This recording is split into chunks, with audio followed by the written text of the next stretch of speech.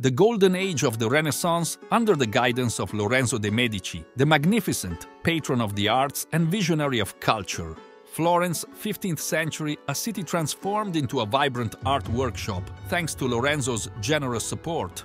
From Leonardo da Vinci to Michelangelo, from Botticelli to Ghirlandaio, Lorenzo gathered around him the brightest talents of his time. His commissions brought to life timeless masterpieces, shaping the course of art history. But Lorenzo did not stop at visual art. He founded the Platonic Academy, a crucible of philosophical thought where enlightened minds debated science, literature, and philosophy. Under his guidance, Florence became a beacon of knowledge, where art and intellect intertwined in a fruitful dialogue, illuminating the path towards modern Western thought. Lorenzo the Magnificent was not just a patron. He was the catalyst of an era that elevated humanity through beauty, innovation, and knowledge.